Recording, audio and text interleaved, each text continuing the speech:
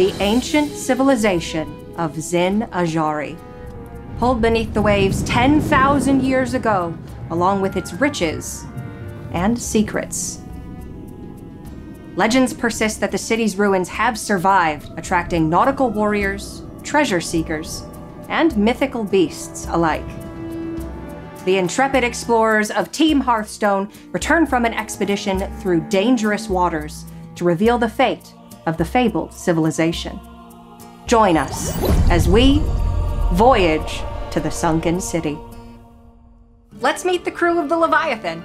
Dive master and amateur welterweight cage fighting champion, Leo Robles Gonzalez. Speaks fluent Murloc. I know enough to get by. Ambassador Phelan, the financier of the expedition. Pays in cash, pays on time. Marine archaeologist Edward Goodwin, legend-level Hearthstone player who once defeated Reno Jackson in a staring contest. The secret is to just never blink. And of course, the expedition's commander, Hora Georgiou. Fearless, brilliant, modest. The team departed Irvine Harbor promptly at 0500. The expedition was underway. An illuminated debris field seemed to guide our way on the ocean floor. Through the main porthole, we could see the gilded domes come into view through the silt. Zin Ajari.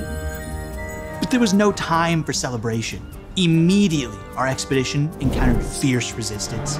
Zin Ajari seemed to be protected by the brand new minion type, the Naga. Like Spellcoiler here, most Naga are adept at weaving spells. Our ship was bombarded by their battle cry, which keeps spells rolling in hand over fist. That's a nautical term. Naga is an entirely new minion type, so we kept a weather eye for synergies. Like Serpent Wig. If you played a Naga while holding Serpent Wig, you'll get a brand new copy of Serpent Wig in your hand. It's unclear why wigs are so important in Naga culture. Further study is definitely warranted. The onslaught was too much. We were ready to go down with the ship. What? No, I wasn't. Is that what she said? She's crazy, like for real crazy. Just when all seemed lost, our crew met an unlikely ally. The Waveblade clan, sworn enemy of the Naga, came to our aid with a shot across the bow. Blade Master Okani. He's a legendary minion and the perfect counter to those spell-weaving Naga. His battle cry secretly counters your opponent's next minion or their spell. Either make their minion walk the plank, or keep those pesky spellcasters down in the doldrums. That's another nautical term. Plus, Blade Master Okani is free to all players who log in right now. Thanks to my bold leadership, the expedition was safe for the moment. We pressed on to more important matters, getting paid. When the city sank, so did its riches. Now the ocean floor is littered with all kinds of plunder. To get our hands on it, we had to deploy Hearthstone's newest keyword, dredge. Tuskar Trawler is the right pirate for the job. Dredge scours the bottom 3 cards of your deck and then pulls one up to the surface. Ka-ching! Some minions are always on the lookout for specific plunder. Like Bloodscent Vilefin. If it dredges up a Murloc,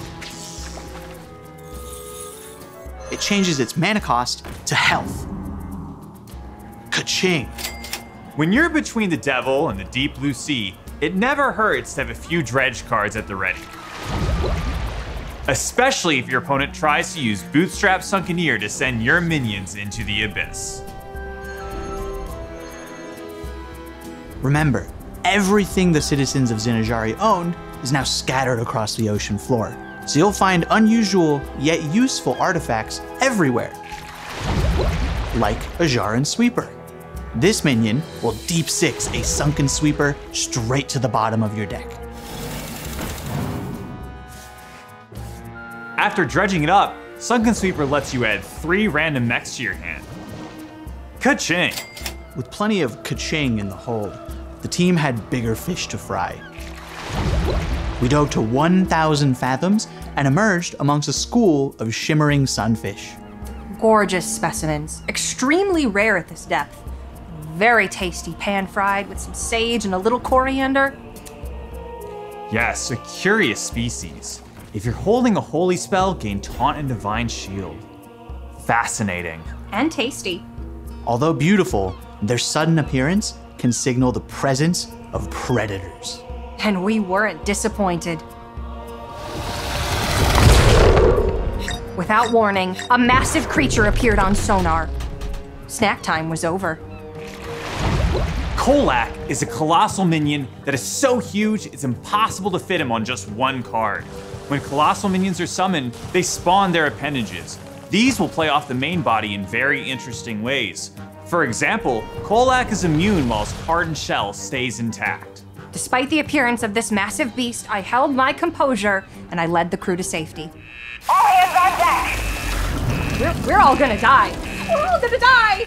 We battened down the hatches and held her together, but to make matters worse, something about our very own benefactor, Ambassador Phelan, seemed to attract more of the massive beasts. Playing Ambassador Phelan will put 3 colossal minions on the bottom of your deck. Off the port side, we encountered an absolute behemoth. Zalag of the Abyss. Zalag spawns 4 stalks when he's summoned. At the end of your turn, these stalks will deal 1 damage to a random enemy. And then at the start of your turn, Zalag will increase the damage the stalks deal by 1. Dwarfed by the colossal minions, the expedition appeared to be sunk. Fate had dealt us a bad hand, and there was only one thing left to do. Swim to safety? Grab life jackets? Go down with the ship and accept our fate. But fate had other plans. Out of the blue, Sir Finley's sea guide came to our aid, helping us to turn the tides. With the ship badly damaged, the team was forced to surface.